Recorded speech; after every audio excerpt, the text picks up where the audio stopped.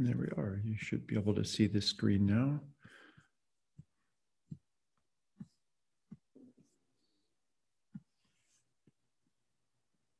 Okay. So this morning, our readings are a little bit longer than normal because of the fact that the subsection that we're working on, which begins on page 52, for those of you who have the book and would like to follow. Did I get that right, actually? Let me just make sure I have the right pages here. Yeah, I'm sorry, they begin on page 51, my apologies. The section on myth and history, it's so short that I decided it would make more cohesive sense if we covered it all in 1 week. So I've incorporated, I think, 3 paragraphs total, 2 of which are quite long, which we'll begin with this morning. So I apologize for that. And I also have to make an announcement before we begin. I do need to wrap up today at 8:15 my time, so in roughly an hour and a half. And the reason is because the Diocese of California is having its diocesan convention today, and I'm a delegate and need to attend that, and that starts at 8:30 our time, so I'll need to exit about 8:15, so I apologize. But if there's any lingering questions, I'm happy to take them up next time we meet on Saturday. So let's begin. Benum Christ in it. I greet Christ in you, and welcome back one and all. Our opening prayer this morning comes from the Book of Wisdom. O Lord, you love everything that exists, and nothing that you have made disgusts you, since if you had hated something, you would not have made it. And how could a thing subsist had you not willed it? Or how be preserved if not called forth by you? No, you spare all, since all is yours, Lord and lover of life, for your imperishable spirit is in everything. Amen.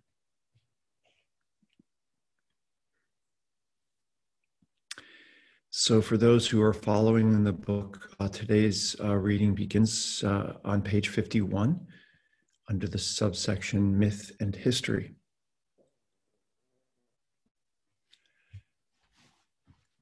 Our recently acquired insights about the origins and evolution of the universe offer a fresh context for understanding the intersection between the scriptures and the Christian spiritual life. Our scientific worldview is not properly a corrective to the biblical narrative of the creation and expulsion from Eden, because Genesis 1-3 does not, in fact, present a competing claim to the scientific origins of the universe.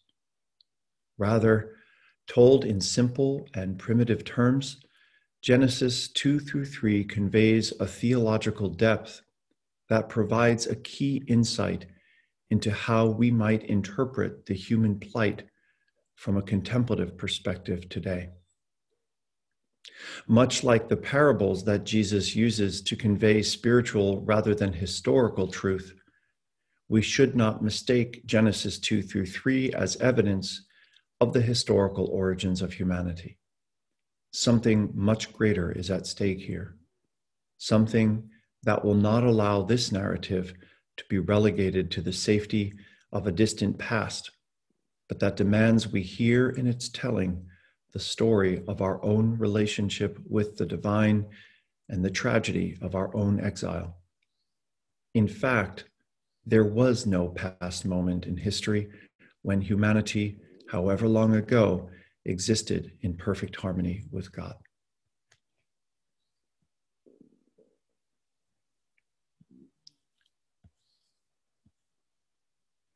On the contrary, our cosmologists are ever more convinced that it is not harmony, but disharmony that set in motion the expansive origins of the universe. A spark of asymmetry introduced into an infinitesimal singularity gave rise to an inconceivably rapid expansion of the space-time continuum that we have come to call inadequately the Big Bang. Without asymmetry, which theologians might articulate as a divine spark, the universe as we know it could never have existed. The ensuing evolution of stars and galaxies and planets, indeed life itself, could not have been without this asymmetry paradoxically built into the very structure of the universe. The chaos out of which the divine breath hovering over the abyss brought order and life.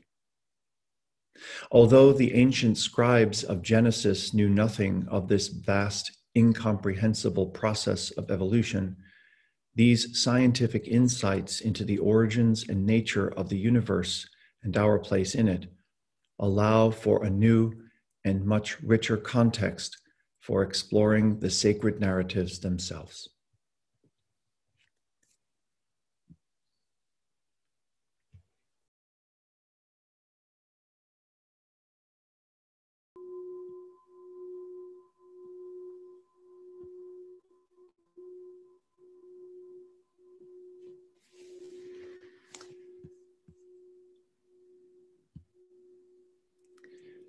So our second reading today follows on page 52.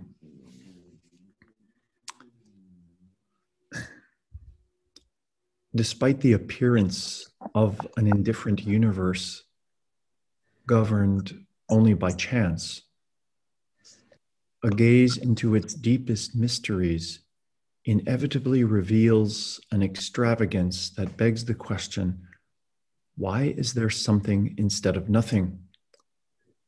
The very fact of a cosmos whose evolutionary dynamic gives rise to self-consciousness, a consciousness that itself can ask such questions while peering back into the universe from which it evolved, betrays a fundamental beneficence beneath every vibrating atom.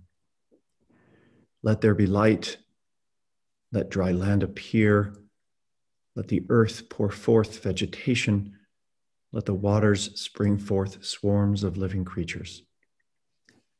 Like pure white light through a prism, the singular word spoken throughout eternity gave rise to a multiplicity of form, dimension, and color, evolving as minerals, plants, and animals, each of them holy writ in the book of creation, each of them giving praise to the God whom they magnify in their very being. Indeed, to be divine is to eternally give birth to the all. Creation is not a moment in the past, but a perpetual birthing anew of this present moment. Each moment is indeed a new creation, full of infinite possibility. Myth, it turns out, serves as a hermeneutical key by which the contemplative unlocks the Christological meaning of both history and the cosmos in light of ever new insights into the universe itself. What then are the implications of an evolutionary universe for Christian spirituality?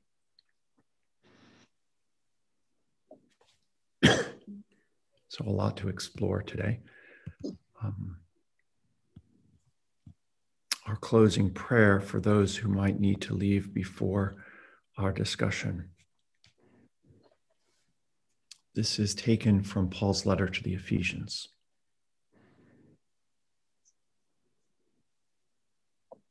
Let us pray, kneeling before the Father from whom every fatherhood in heaven or on earth takes its name. In the abundance of his glory, may he, through his Spirit, enable you to grow firm in power with regard to your inner self, so that Christ may live in your hearts through faith. And then, planted in love and built on love with all God's holy people, you will have the strength to grasp the breadth and the length, the height and the depth, so that knowing the love of Christ, which is beyond knowledge, you may be filled with the utter fullness of God. Amen.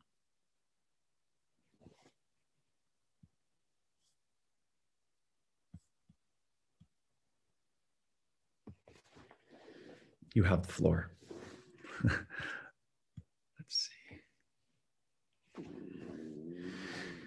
Those readings were a little dense today and long. So any questions of clarification, I'm happy to address. And by the way, you're spanning about 3 pages. So if possible, if you could use your electronic hands to make sure I see you, that'd be helpful.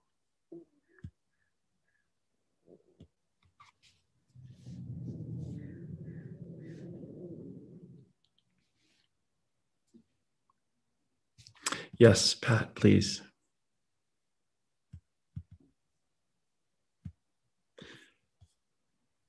And you'll just want to make sure that you unmute there. There we go. There you go. Okay. What struck me about it is kind of taking, in a sense, the opposite approach to your last question in the reading. That when people believe at the Genesis passages are actually a story of how creation happened, I would think that then leads to a belief in dualism. That each part of creation happens separately, people being created the last as separate from the rest of creation. And then, the verse that says has dominion over the rest of creation. So I think that whole notion then feeds on a notion of dualism, of us separate from God, us separate from creation, and then even within us, separate on the basis of race, on sexual orientation, on affluence versus poverty. I'm beginning to see that this can all stem from a notion of creation happening as God did this on this day and the next day and the next day, as it lays out in Genesis.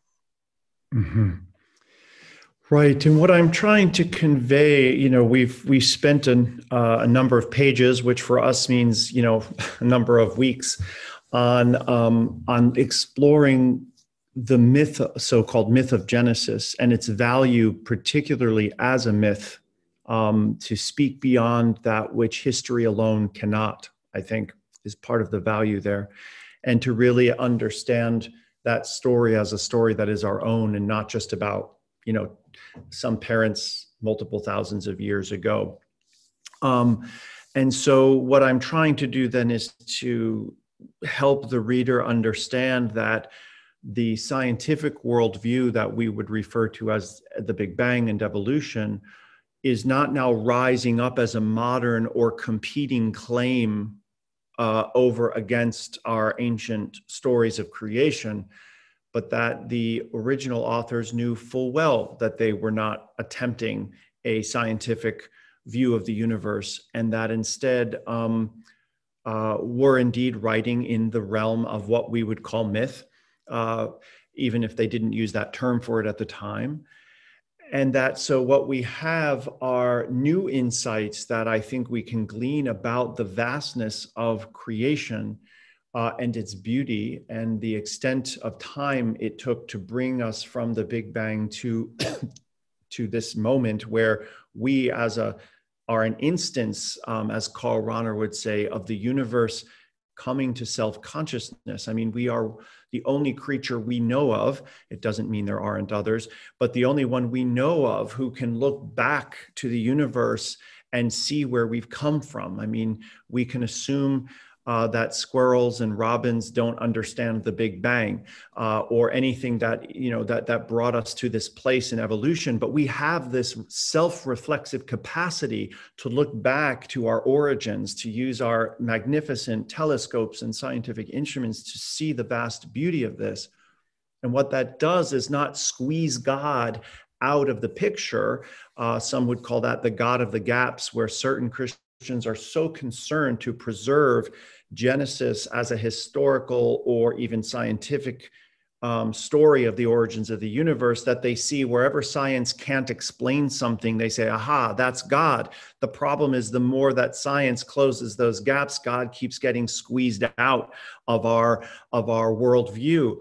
And I think that that's just the completely wrong approach. I just think it's what we would call in scriptural studies a form critical issue. In other words, it's an issue of recognizing literary genres: the genre of a scientific paper explaining evolution, and the genre of an ancient myth, which is not trying to compete with that scientific explanation, but simply has a completely different agenda, which is to explain our relationship with the divine in mythological terms. And so when we take that view and we understand that science and myth are not in fact competing, but actually complementing one another, we can understand when the psalmist says, "O Lord, your thoughts are greater than my thoughts. They number as the stars, and even then I can't count them." Well, that ancient psalmist had no idea just how endless our stars in fact were. That's an insight we've only gained in the last, really, you can probably count in decades, if not just a couple centuries. So many of these stars that we're looking at are actually distant galaxies made up of billions of stars in themselves, a conception that none of the ancients could have had, right? They just didn't have that knowledge. So as our universe expands and we recognize how little of it we really know, it enhances the awe and the wonder of our ancient texts to be seeing much more than even those who wrote them ever could.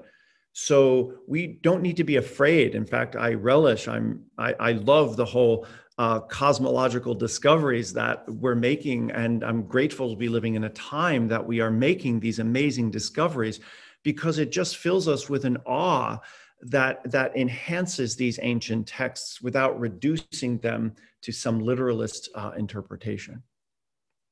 So I hope that gives a little bit of a sense of where I try to come from, and what in a sense these paragraphs are starting to try to integrate, as wordy as they might be.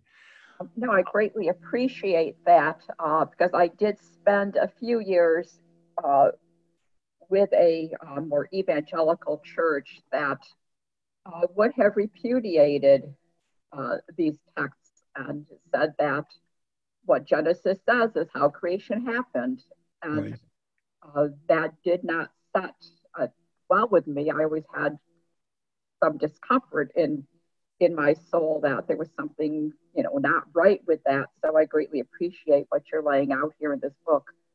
Thank you. Right. Thank you so much, Pat. Appreciate that. That brings us to Sharon, please. Hi, Sharon. Hi, Father. I am really looking at this reading through real events as they have been showing up in my daily life. Mm-hmm. And I have some very lovely fundamentalist clients who I truly dearly love.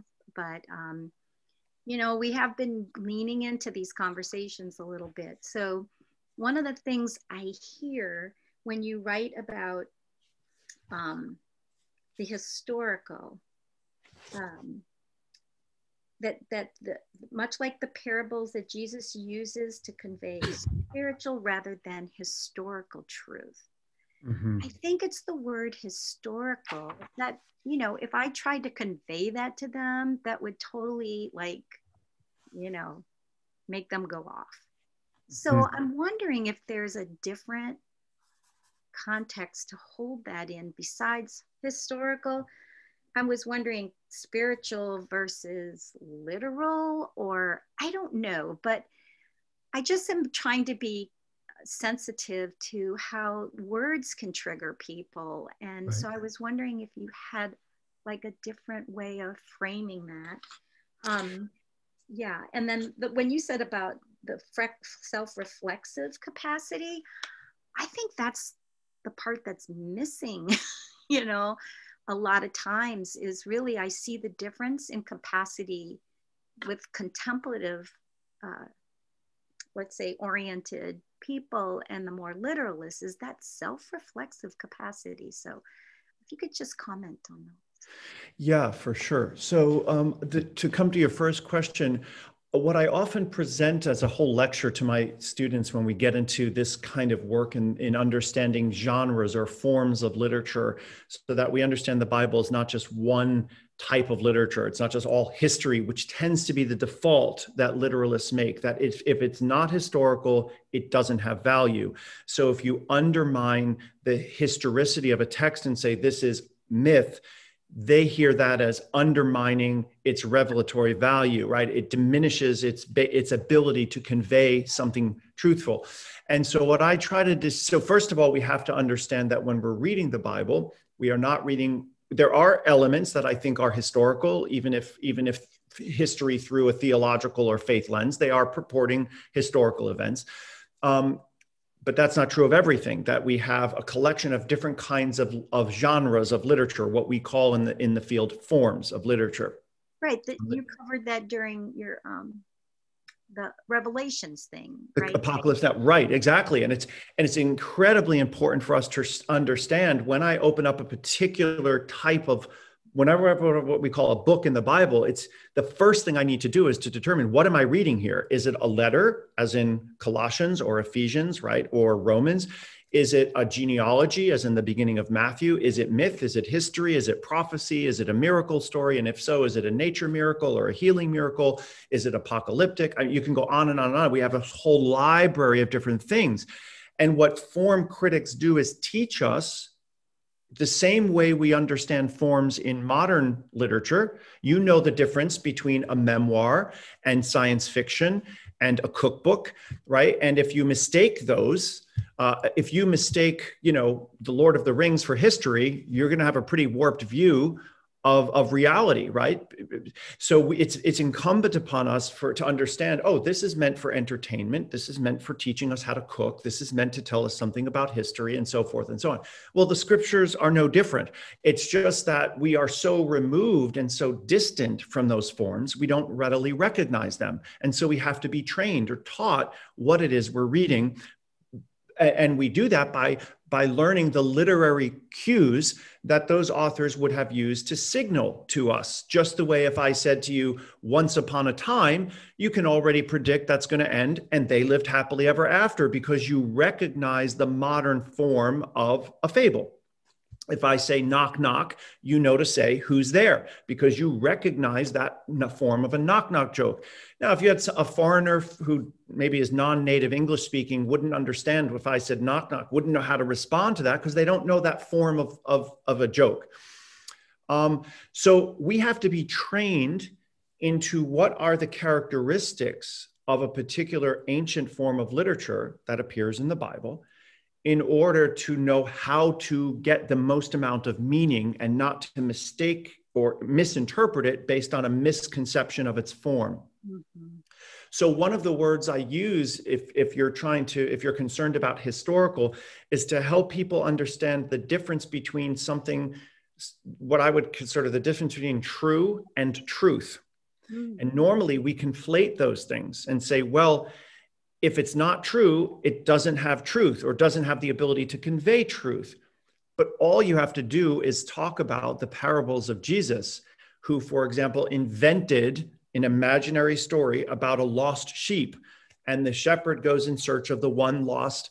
That story is not true, i.e., it is not historical, but it does convey truth about the kingdom of God, right? I don't think even the most literalist-minded Christian would fail to see that the parables are invented, i.e., fictional stories that Jesus makes up. The parable of the prodigal son, which we'll be exploring a little. There was no prodigal son. That story never happened. Jesus made it up. But it tells us something beautifully true about the abundance of God's love and compassion and forgiveness, that God who rushes out to seek us on the journey and to bring us home. We don't have to invest historically in that to understand it speaks truth to who God is and what the nature of the kingdom is. And so if historical, you find that triggering, just helping people see that truth can be conveyed, even if a story isn't true, is a place to, and start with the parables. I think that gives people a way to understand really what we have in Genesis is more akin to a parable than the evolutionary theory of the universe. Yeah. Does that make sense a little bit? So you really want to separate true from truth as a way of saying we've got plenty of places we can all agree in the Bible. These aren't historically true, but it doesn't diminish the truth factor. Yeah, thank you. Yeah, you're welcome. Okay, Rowan, hi.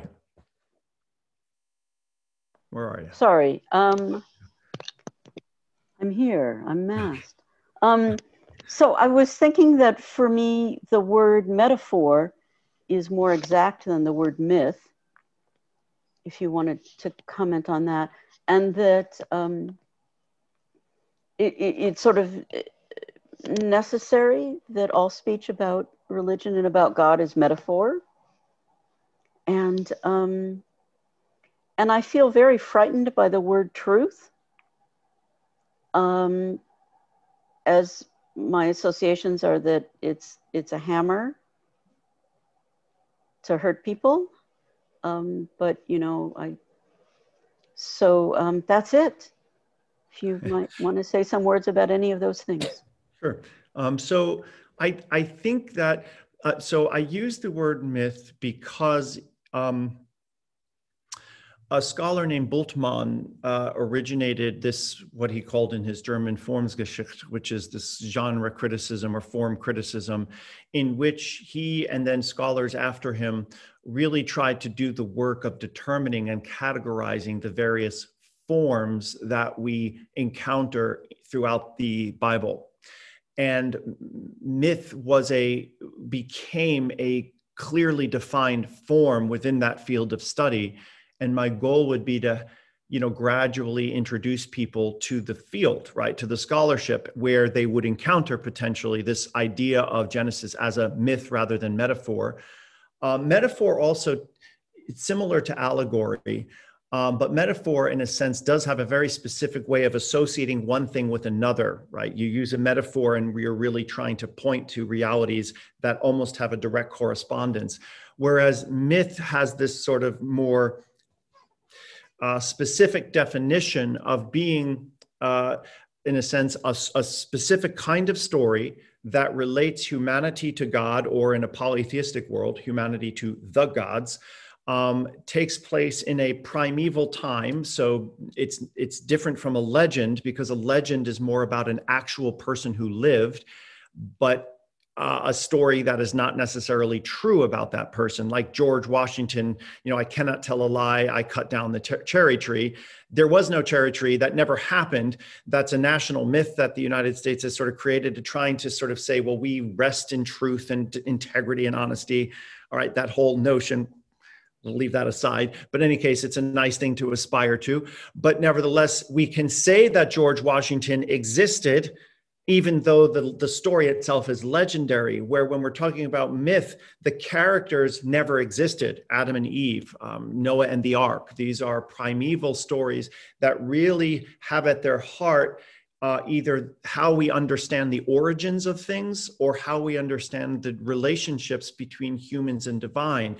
And if you compare creation myths around the globe or at different times, it will tell you volumes about what that particular religion or culture, how they understand their relationship to creation, to their gods or God, etc. So in that sense, myth really is a very specific term that helps us understand what the author's intentions are beyond just, say, referring to it as metaphor, which is its own thing. And just very briefly, I understand your concern around truth. I understand how it has indeed been used as a hammer to oppress and to silence people who would disagree. But I also would want to argue that there's a whole palette of ways that truth can be used, and I hope that we can use it in the best sense, which is trying to get to the heart of ultimate reality and find some way, however metaphorically or inadequately, to speak to that. So notwithstanding the ways in which it's been used terribly, but I hope that that shift between myth and metaphor, or that clarification, helps you see why that's an important distinction. Thank you. As always, it's great. Okay, thanks, Roland. All right, and Christine, how you doing this morning? I am well, thank you. Good. And I'm this morning by the how the different readings serve as lenses and how scripture reinterprets scripture. It can be helpful. Yes. The beautiful passage from wisdom coming from a more unitive viewpoint, it serves as a wonderful corrective when it says your imperishable spirit is in everything. And then one of my favorite passages of the prayer in Ephesians, again, speaks to this incredible opportunity we have to experience the fullness of God, simply reflected in the fullness of creation. Yes.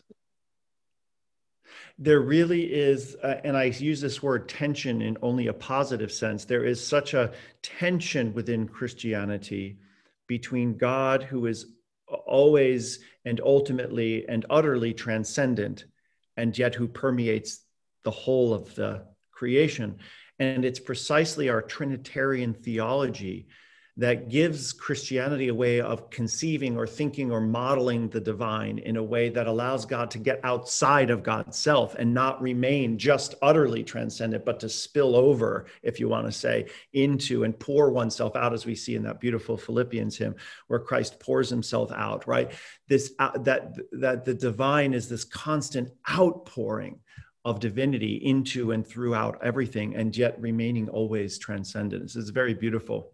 And of course, we need only look at the sky, only look to the heavens to see this magnificence and this extravagance, really. Yeah, and when we go to the inner world, the microscopic world, we see in our own DNA the double helix of this spiral that reflects both spiritual and material evolution and new creations all the time. Right. It's beautiful metaphor. And how much atoms look like planets around a star. And you have that, that same structure in the microcosm and the macro. It's just fascinating. It's absolutely beautiful to see that symmetry. And, only really we are living in a time where that has only very recently been made possible. So it just expands the sense of awe at what the scripture writers were already referring to, and trying to grasp at. Sometimes I think, if the psalmist could only know what we know today, how blown away they would be. And even at what they saw, it was magnificent, so yeah. So thanks, Christine. That brings us, hey, Michael, who's only listed as iPhone, but yes, I'm gonna go ahead and change that if that's okay. Michael, go right ahead. You just want to unmute. Say unmute. I happen to love this part of your book. And if I might give my expression or share my view of it, which is usually pretty simplistic. When the Genesis was written, the idea had a certain shell to it, and that was that a 7-day work week was what the people at that time worked. And they worked 5 days, or rather 6 days, and they rested on the 7th, which is what the story tells us that God did. Now, I'm not sure how we would convey today that God was home working remotely and created on certain days. On the 6th day, he went into work and put a mask on. But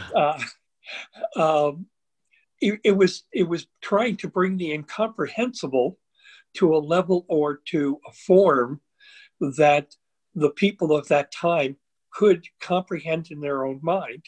Right. I, for example, for the most scientific thing for me is when I tried to read Stephen Hawking's book of the universe. When I got to string theory, I kind of fell off the edge of the square world. and couldn't make it around the curve. But I had to just take what I could understand as a furthering of what I knew, of what I had questions about. Of what about this universe about me? What about God within it and within my life? Because I do know God in my life. I have experienced it, felt it. I try to live with it every day. I do live some of the stories. I have a prodigal son, and I have to turn to that each time. I must live with the fact that he is not living within the path I would like him to. And I just so wish that I could change him, as I could see God wants all of us to be whole and with him. But he can't do that. He has given us freedom, and we have to find some of that ourselves. So when I hear an ultra literal taking of scripture, I have to just feel that the person is trying to grasp on to what they can comprehend. And that may be different than what I comprehend, and that's okay, because it is still the word coming to everybody that will look at it or take it in. And so it's a wonderful thing any way you approach it. Thank you, Michael. Yeah, just to comment on that, and I know that Sharon had been asking a little bit about this question of the self-reflexive issue around literalism, and I think you're touching on the same idea. I do think that, to speak in broad strokes, the tendency from a literalist, if you want to say approach, is to distance, is to objectify or take these texts as an exterior sort of story about somebody else from a distant past from whom we have lessons to learn. What happens with a more contemplative reading of the text is to be able to contextualize that, first of all, and recognize, okay, we're not in fact looking at history, we're looking at myth. And what that gives us an ability to do is to interiorize the story, to recognize it isn't about some ancient people in a distant past whom I'll never know or meet, who made a mistake, ate a piece of fruit, and condemned the universe forever, right? But rather, instead, it becomes an interior experience of my own encounter with the divine, of God who searches for me in the garden of my own heart, in that core or center sanctuary where I come to know God most intimately. So the self-reflexive capacity is to, in a sense, interiorize these stories and to recognize that they are about what God is doing in me, and not merely something I can learn by reference about a story that happened eons ago. And I think that's one of the differences that really leads to a contemplative reading, to see the way in which our life even is patterned on the life of Christ, right? How the rising and the falling and all of this is patterned on the very life of Christ, rising within us, dying within us, and rising again, and so forth, rather than a hero I worship from the past who has led an exemplary life like a prophet alone, and now who I'm supposed to exemplify. Reading a contemplative reading understands that there is an interior way in which Christ rises up within me, not merely as a historical moment in the past, but as alive within me, and of whom I am an extension, as Paul would say, as hand or eye or nose or foot, and so forth. So that's, I think, one of the difference between, speaking in broad strokes, between a literalist and a more contemplative approach, external versus interiorizing. I hope that gives you a sense, Sharon. Okay. All right, good. Thank you, Michael, for those comments. I really appreciate those. Gerald, and then Nora. Will probably have to end with Nora based on my duties to the diocese today. So Gerald, please. Father Vincent, would it be fair to think of your teaching as an originalist or a textualist, in that you look at the writing and the purpose of the writer, who was writing, who they were writing to, and their understanding of the message at the time? Christ must have told the parables to the people he was talking to in a way they understood something that we don't understand today until we go beyond the literal wording of it. And, you know, like even the secular Santa Claus story, and unless you have some understanding of where that big jolly fellow in the red suit comes from, right. You could have a real twisted idea of the whole thing. Right. And is it fair of me to think of it that way? Yeah, I think to some degree it is. And, you know, what I think you're pointing to is in a sense what I was trying to suggest earlier, which is that because those types of literature and the literary sort of clues or cues that would trigger for an ancient mind, oh, we're hearing a myth now. Oh, we're hearing some form of right literature. We miss those because, you know, let's face it, it's in an ancient language, which is essentially defunct, right? Greek or Hebrew, even though those languages exist in some form, they're incredibly different, the same alphabet, but they're very different from the way they were used then, much the way if we tried to read like Old English and it would look more to an English speaking person like some weird form of German, we'd barely be able to get through it, right? So those languages are essentially defunct and they're coming out of cultural contexts that we just don't have immediate access to. I mean, how many of you have ever really met, for example, a shepherd or know what the life of a shepherd is about? But to do that kind of exploration would open up just mounds of what kind of references or things could get evoked when Jesus is talking about the good shepherd and what those things look like for us. So there's a whole cultural, historical, linguistic context, which we have to reintroduce ourselves, right? Reconnect with to really begin to tease out these nuances. You know, how many kids really understand, to use your idea, Gerald, that Santa Claus is sort of a deranged way of saying Saint Nicholas or Saint Nicholas, right? That's where we get Santa Claus from. It's the Santa means holy.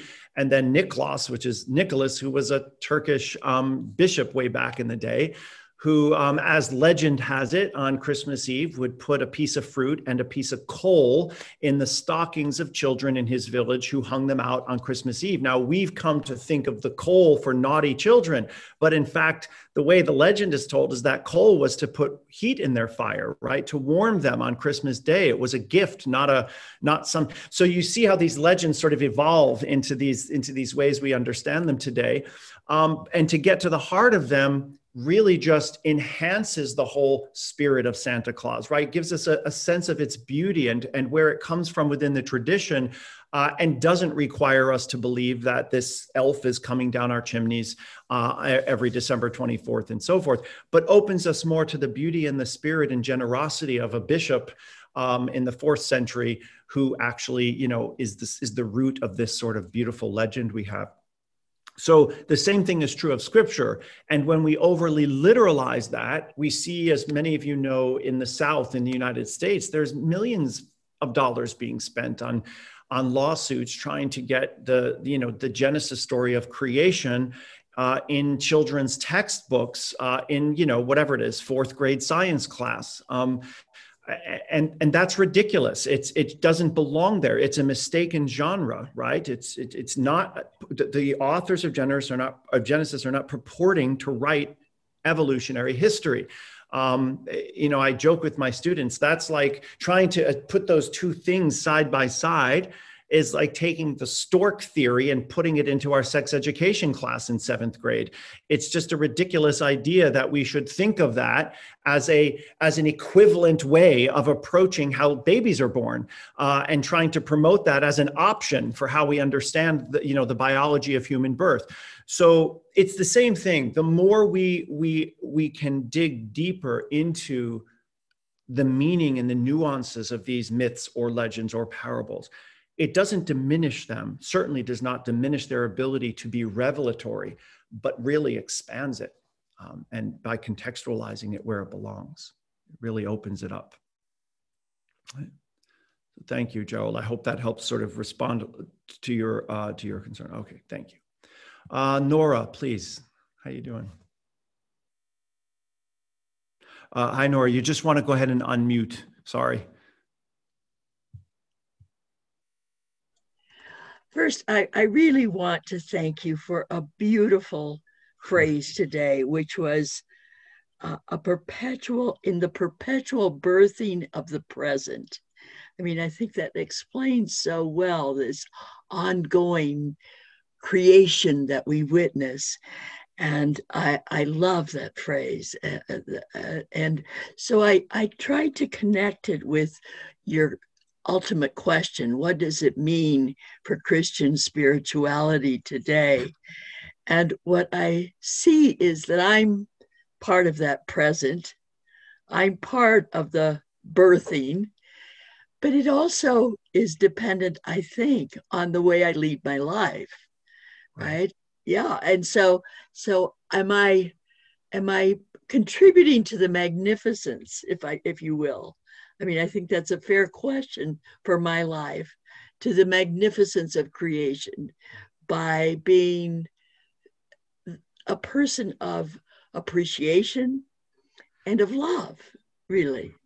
And so that's just what I wanted to say, that your beautiful phrase led me to my present birthing, if you will. And and that's what I'm doing here. That's what I'm supposed to be doing. So thank you. Well, thank you for that, Nora. Meister Eckhart has a beautiful idea that he says, and what does God do all day? God lays on a maternity bed giving birth to the present moment. This is a beautiful idea from Meister Eckhart. This is going back, to the 12th century or so. So this idea that every moment is a new creation, every moment is full of a new possibility and of new life and of resurrection and of abundance. There's a psalm. I remember Walter Brueggemann. I had him in as a graduate student, and he's a big Christian scholar of the Old Testament. And he pointed out, and I'm going to blank on the numbering of the psalm, but there's a psalm that shifts from the past tense to the present tense in the moment when it speaks about God sustaining creation, right? You give breath and they come to life. You withdraw breath and they die.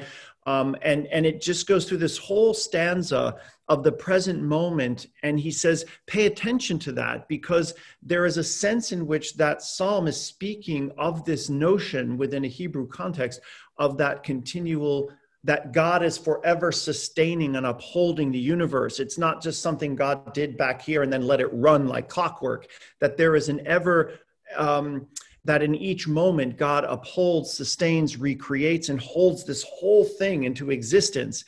And if for one moment God stopped doing that, it would just go away into oblivion, right? That there's this beautiful notion that every moment is being lovingly held and sustained by God's attention and love and spirit, which is being infused in the whole of creation. And it's just this beautiful moment to really come to that deep sense of every single moment of my life is a gift. Every single moment I am being held in existence by the hands of a loving God, by the breath of the spirit of life, and so forth. And that it's my spiritual journey is to just simply rest in that and be grateful for that, and to just hold my attentiveness around the joy and the beauty that evokes. Thank you. The reality. Yeah. Thank you. All right. I know we're about quarter after, so I'm going to jump, if you'll let me, to the practice that I would like to encourage of you this week.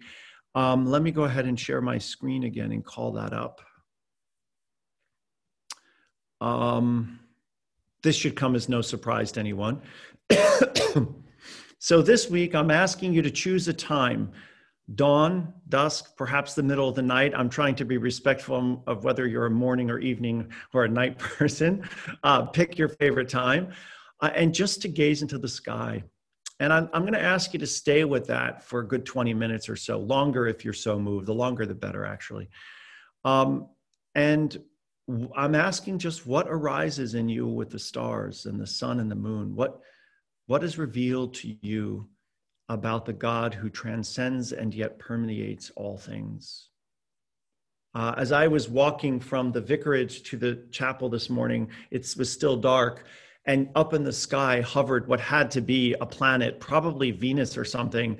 It was just this gigantic light in the sky, just right out this window where I'm looking. And I was kind of in a hurry to get over here and get everything prepared, but it just stopped me in my tracks.